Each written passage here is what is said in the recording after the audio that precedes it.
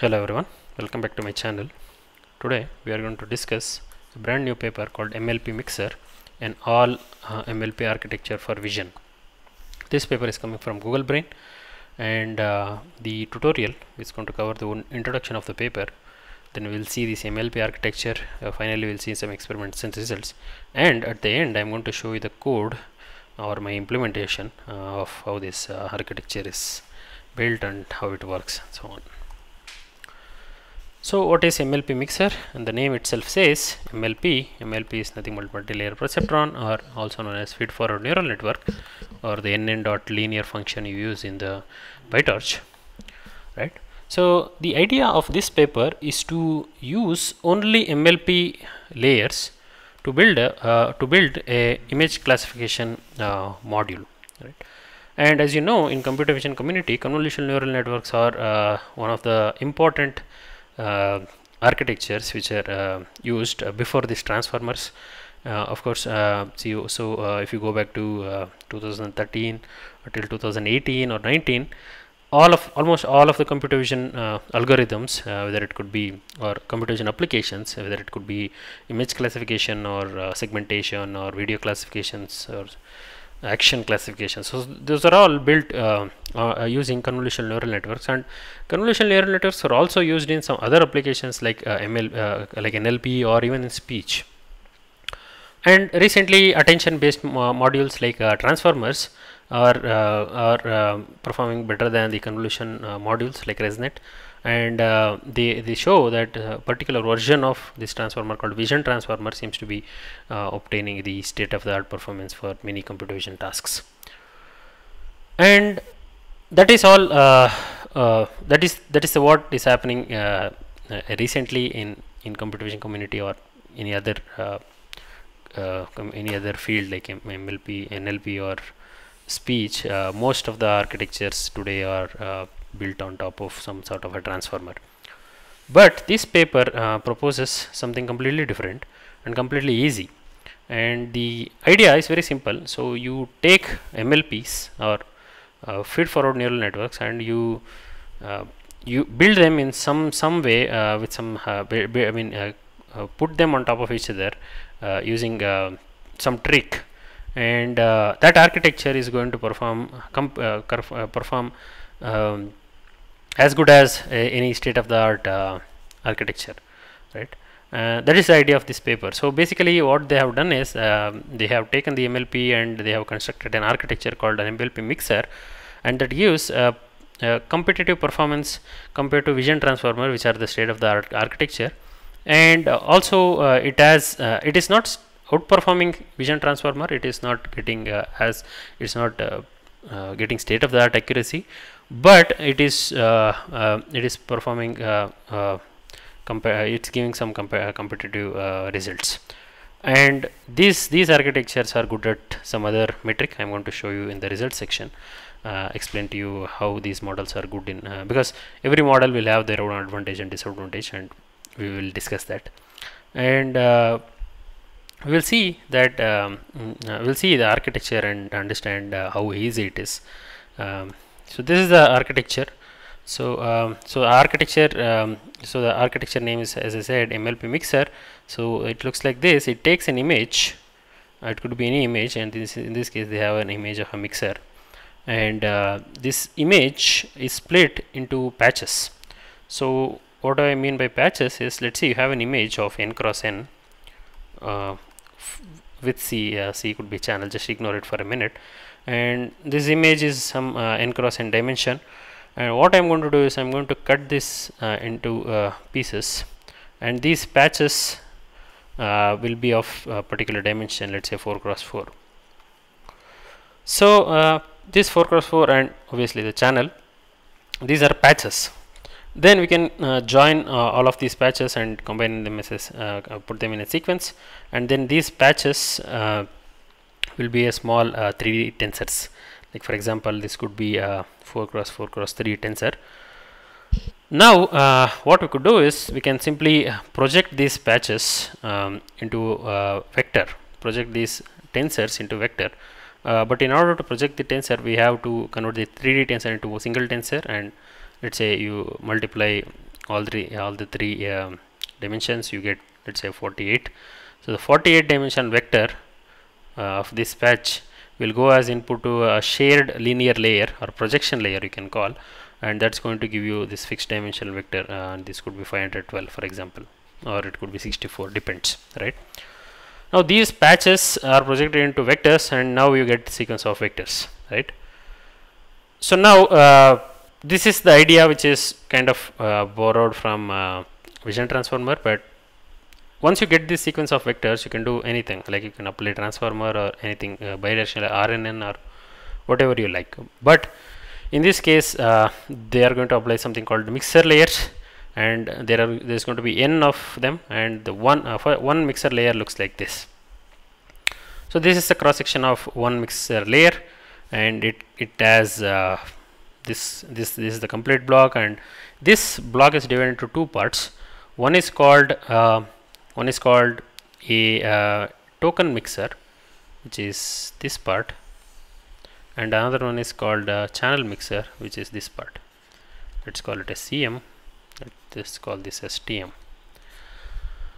Now what is token mixer? As you can see, this architecture, or in this token mixer or channel mixer, we only have MLP, nothing else. So these MLPs are simple one layer feed forward neural network, and you can just construct them using nn.linear function from PyTorch, right? So that's all, very simple, right?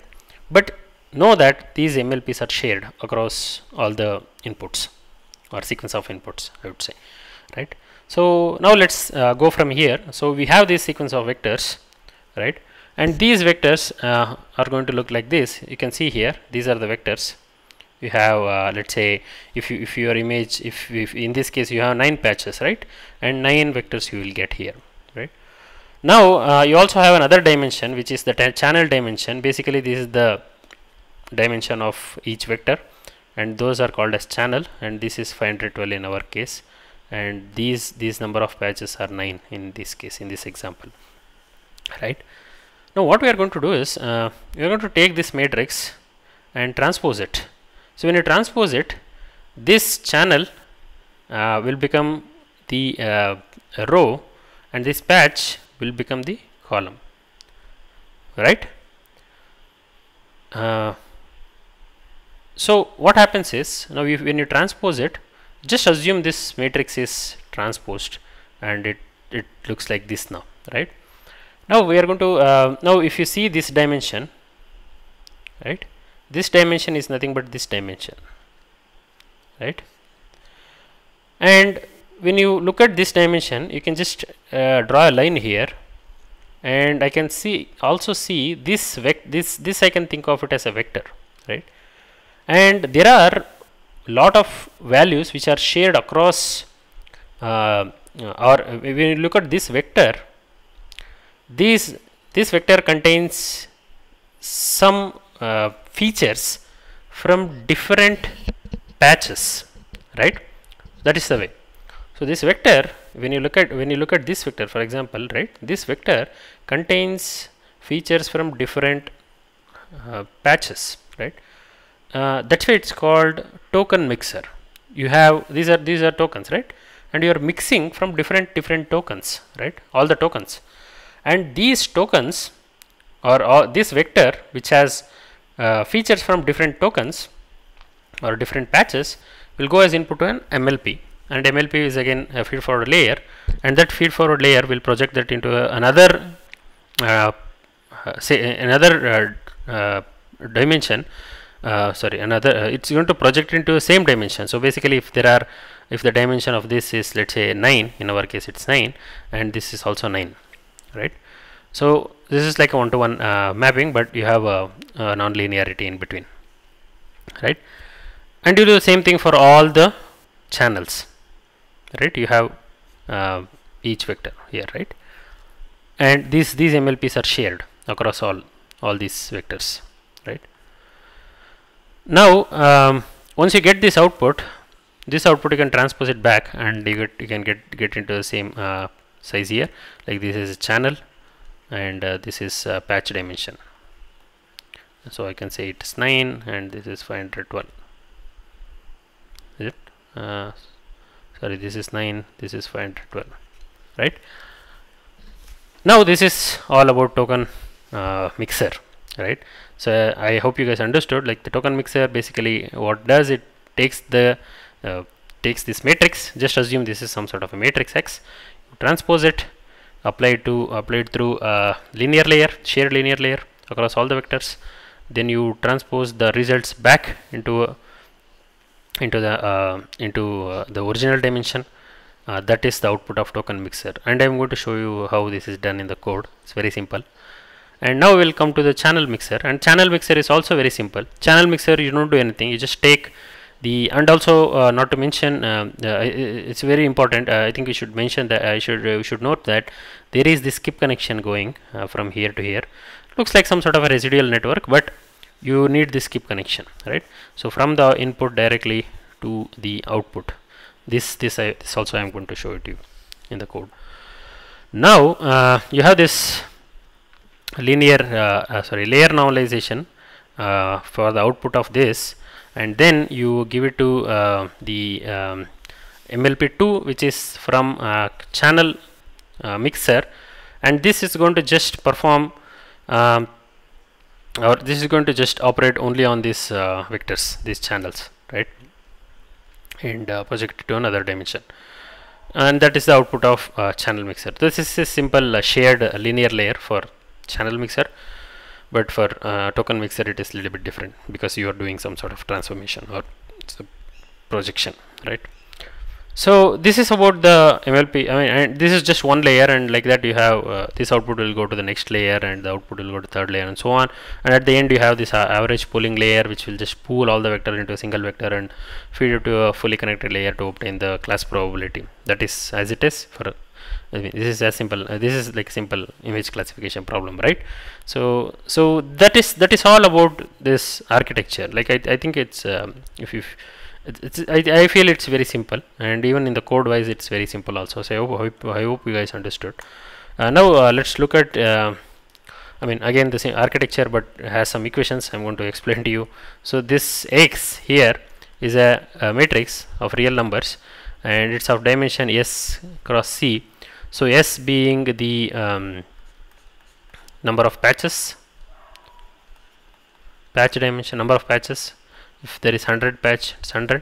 The number of channels is again could be 512, depending on the first projection layers output, right? Now equation wise it looks like this, very simple. For all the channels for the token mixer, for the token mixer. So for all the channels, all the channel from 1 to C, you first do the layer normalization, and then you do the matrix multiplication, right? And then you take non-linearity. In our case we use Gelu.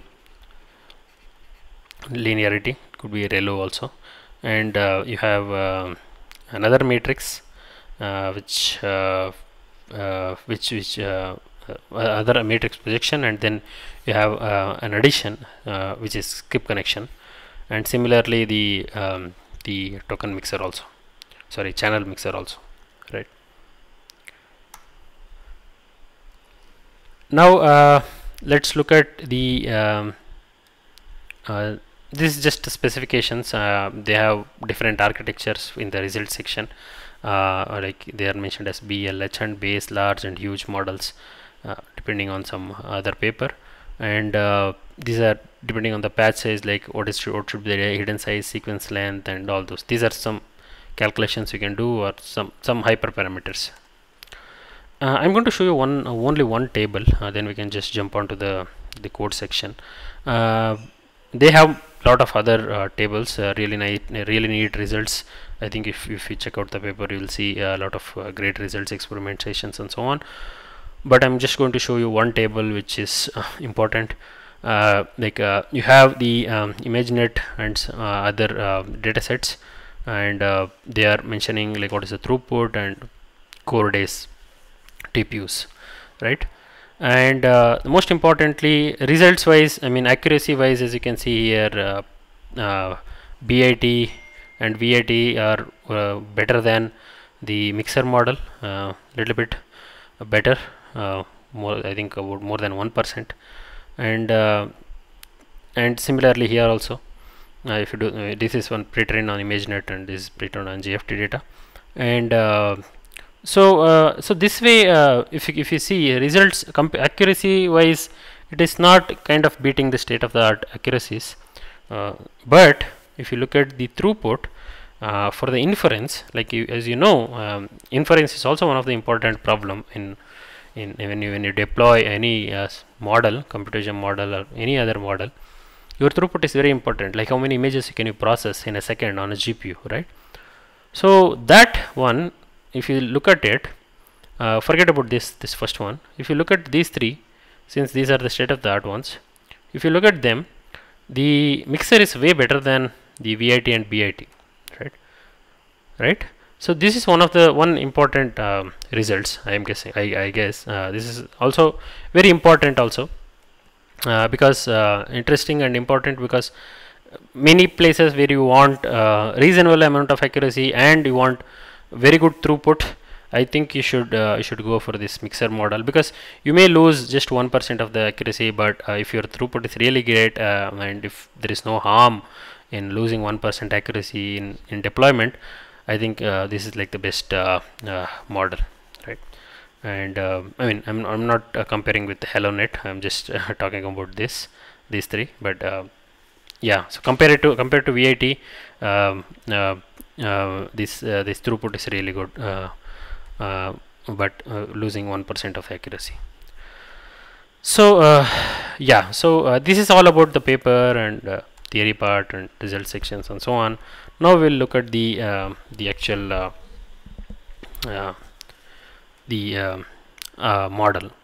So the code basically.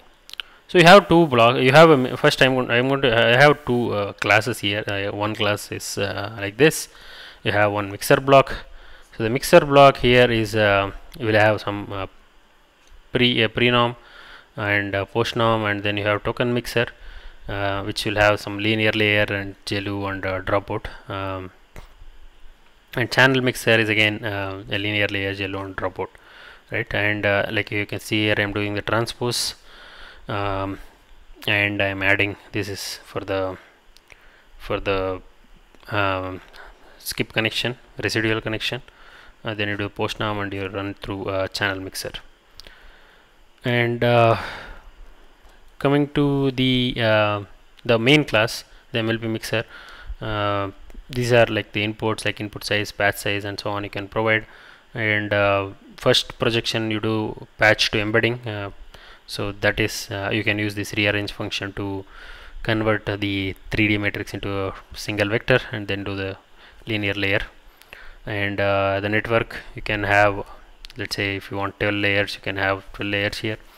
And average pooling, in the case they are using, I'm guessing they use yeah, average pooling, but here I'm using global average pooling. I think they are using this adaptive average pooling layer here, and then finally you have the classification layer.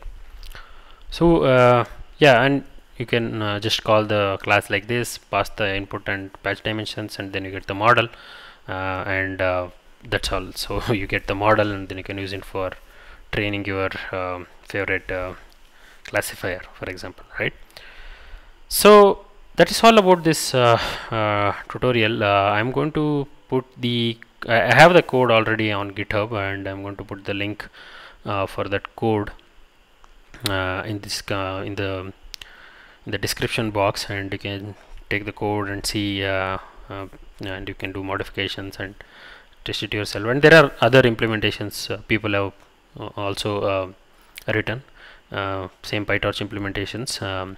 So yeah, that's all about this tutorial. Thank you so much for watching. If you like it, please give a thumbs up and subscribe for more of these kind of video contents. Thank you.